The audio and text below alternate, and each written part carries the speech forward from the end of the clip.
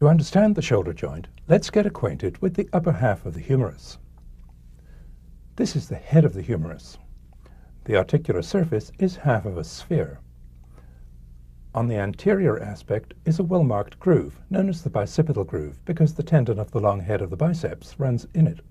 At the proximal end of the groove are the lesser tubercle and the greater tubercle. Because it's between two tubercles, the bicipital groove is also known as the intertubercular groove. Down here on the lateral aspect of the humerus, almost halfway down the bone, is a rough spot, the deltoid tuberosity. Now let's see the distal end.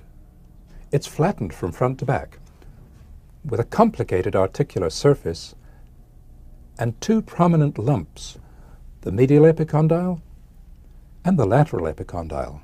These are major muscle origins, as we'll see. Above each epicondyle is a ridge, the epicondylar ridge. Here's the lateral one. The articular surface is in two parts. The pulley-like trochlea articulates with the ulna. The rounded capitulum articulates with the radius. Now we'll add the radius and the ulna to the picture.